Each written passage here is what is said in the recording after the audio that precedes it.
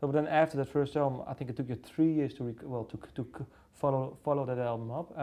What are your thoughts then on the More Things Change? What is that vibe for you? It was, I mean, it was killer. You know, More Things Change was, you know, it again did really good, and you know, it basically just, you know, it kept us where, you know, instead of having a sophomore slump and going down, Yeah. you know, like it just kind of kept us where we were, which was great, you know, because we never expected to get where we were. You know, it was a roller coaster. That was a really intense time because it was like, you know, People left. you'd open the fucking bus, Yeah. you know, to go into the club, and there'd be 30 kids waiting outside the bus, you know, like you're just waking up, like, you know, like all you want to do is take a dump and get some coffee, and like, you know, 30 people are hanging out like, oh, let me get autographs, and freaking out. And so it was, you know, to go from, you know, relative obscurity, you know, to just not being able to escape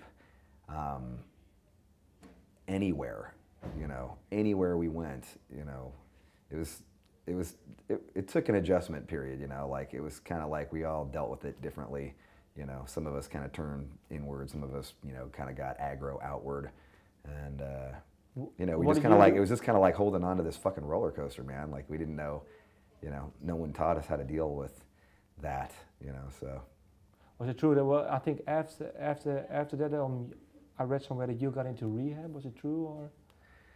no, I had, you know, I kind of got through, you know, I went through a big kind of self-destructive phase around that time. So, You mean drugs-wise, or? drugs-wise, just, yeah, I mean, like cutting myself and drugs and stuff like that. So, a lot of alcohol, you know. So, you know, it was kind of rehab, yeah. You know, like I kind of came out of it at the end of the More Things Change, and ended up going to therapy for about 1.5 years, and, you know, dealing with some issues and trying to get past it. And then that went into the Burning Red, which was kind of me figuring out how to deal with this new, you know, person, you know. It was kind of like I had, you know, peeled the onion, and I wasn't really sure, you know, like forever I had this like huge wall up in front of me, you know, with people. And then, you know, I finally dealt with a lot of shit from my past and a lot of shit from my childhood. You know, now I'm going back out on the road, and, you know, it's like I kind of didn't know how to act. So I kind of reverted back to everything that I did. So I went through another drug phase. So after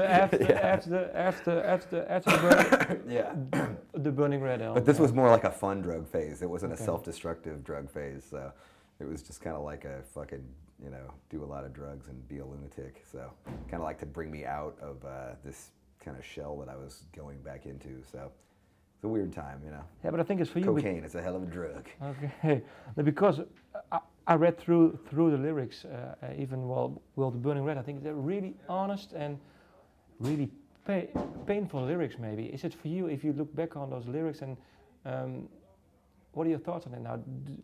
Can you still sing those songs? What is for you? What is it? Because it's really honest and really must be hard to even write those songs. Yeah, I mean, some of those songs we've never played live. Yeah. You know, they're just too, like, I don't want to do that live, you know. I mean, well, the 5 song. Yeah, the 5, yeah. and even the Burning Red, you know, to some degree is like very hard song to play live, you know, because it's so, you know, depressing. You know, it's a very depressing song. You know, I mean, I'm proud of those lyrics. I'm proud of the songs, and I think, you know, it was something I needed to do.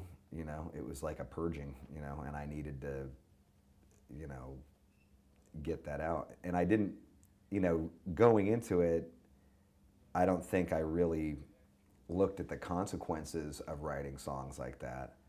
You know, like, I didn't think ahead far enough to go, yeah, you're probably not going to want to play that live, or yeah, that's going to be really difficult to, you know, talk about for the rest of your life now. And regrets maybe now? I don't regret it, but, you know, like, you know, I mean, in some ways I'm, you know, I mean, I'm very glad I did it, you know. It's just hard to, like, you know, some people want to hear those songs, and it's just like, you know, I don't want to sing those songs, you know. I sang it, and that was like enough, you know. No, but I think it's for the people who listen to your music. I think for them it's important too, because it's really honest. They have the feeling they know you. You know what I mean? But I think it's no. Yeah. I think it's. Yeah.